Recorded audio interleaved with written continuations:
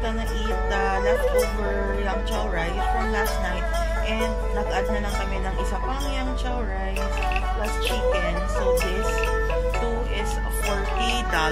So after this, it's just gonna stroll, and then 11:30 yung check out namin. So later.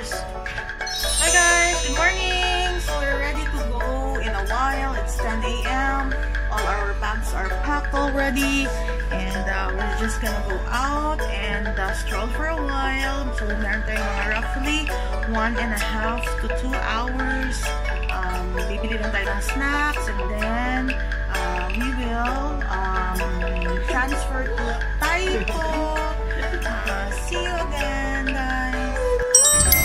Hi guys, so we're here again walking along Nathan Road, and pumasok na kami ng souvenir shop, and we bought some souvenir items, mga pamigay, and we're headed to the Avenue of the Stars kasi hindi kami nakapag-picture doon kay Bruce Lee. So, babalikan namin siya. Kalma tayo.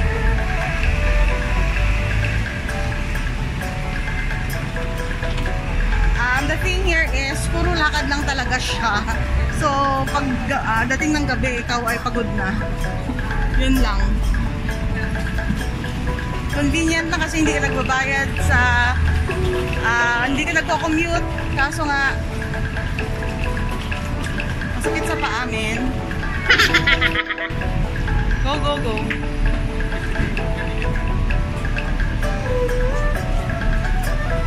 Okay, so Manang is the one pushing Sean's stroller. Alright, so kagabi nandito tayo. So today is we can see it during daytime. This is the Hong Kong Space Museum, which looks like an egg.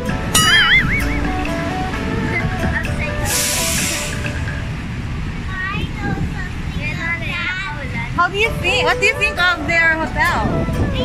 Hotel behind us. This is Sheraton. What did you see in Funnel? The Space Museum? Oh, you saw this! Wow! They went here? See, it looks like an egg. Right?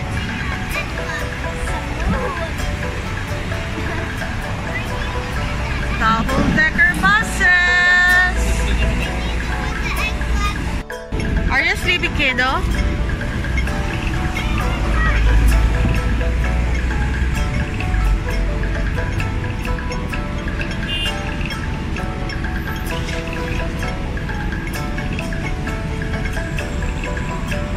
Hi, sleepy kid.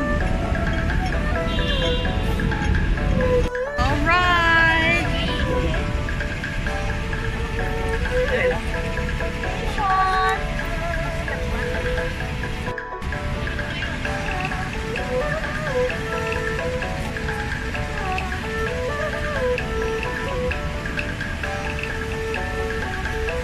Hey, Sean, you wanna swim?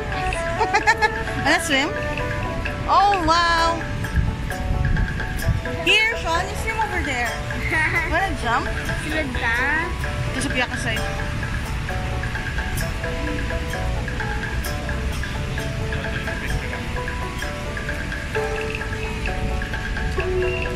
Guys, nandito na tayo.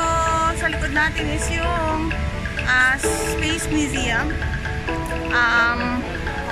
6 p.m. pa pala kami. 6 p.m. pa pala kami susunduin ng aming cousin. Kaya, dami pa kaming oras to go around. We're gonna siguro go to the Hong Kong Island dun sa karatig isla dun sa tapat. So, this is the Hong Kong Cultural Center. And these are the things that can you see here. Alright, so this is the Hong Kong Space Museum. So, since 2 days, puro gabi kami pumunta sa Avenue of the Stars. This time, morning naman, punta tayo doon ngayon. Pala dito yung Star Cruises.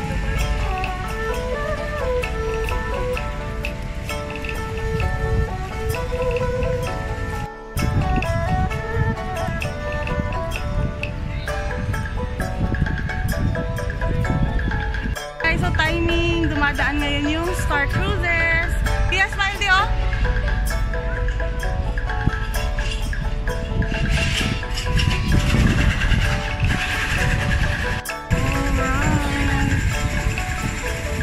Amazing!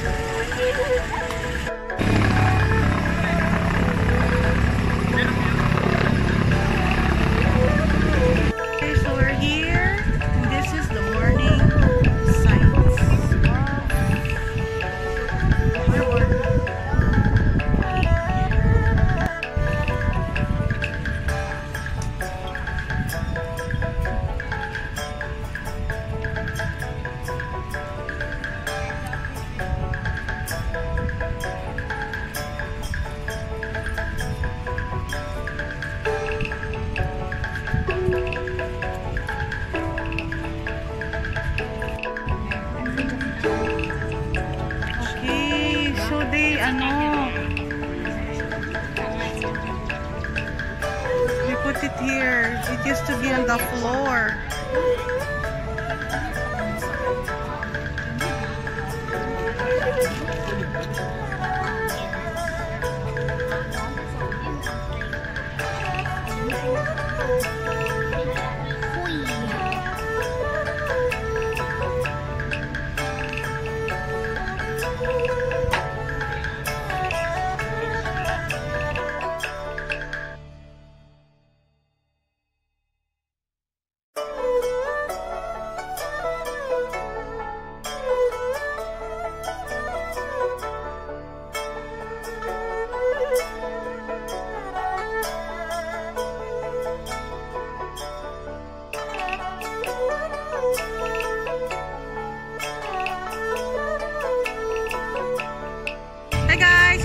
Sunny today. As you can see, it's you can stroll around without getting wet because of the rain. So we are yet to see Bruce Lee.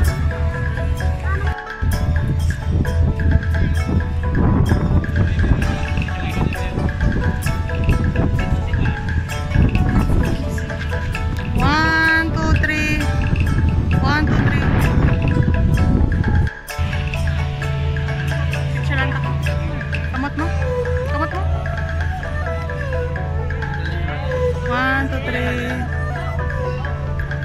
two, three.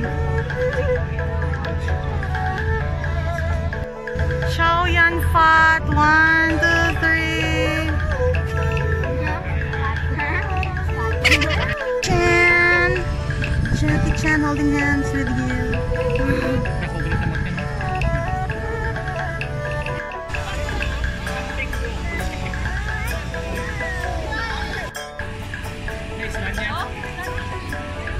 Lahat ng space dito nilalagyan nila ng ng mga puno, kahit mga sa taas ng building meron silang mga puno rito. So ito si Kuya nagtatanim pa rin.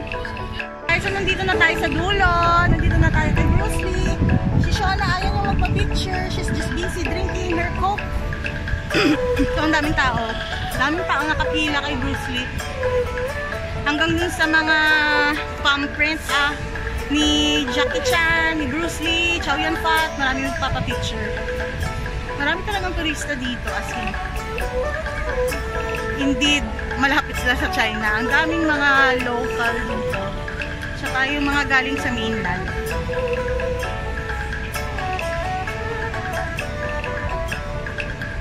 Tatay's there! Hello, hello, hello!